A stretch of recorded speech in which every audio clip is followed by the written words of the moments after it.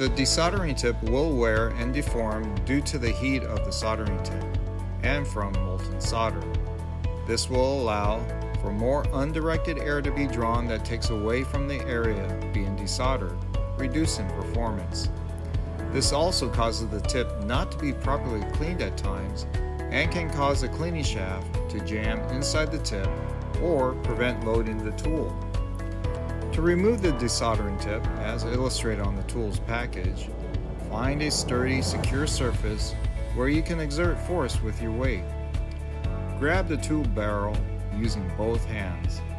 You may use this hand position if using a table surface, or this hand position for a vertical surface like a wall or edge of a table that is non-movable. Push the tool as if you were loading it. While keeping the tool away from your face and body, continue to push using your weight until the tip separates from the barrel.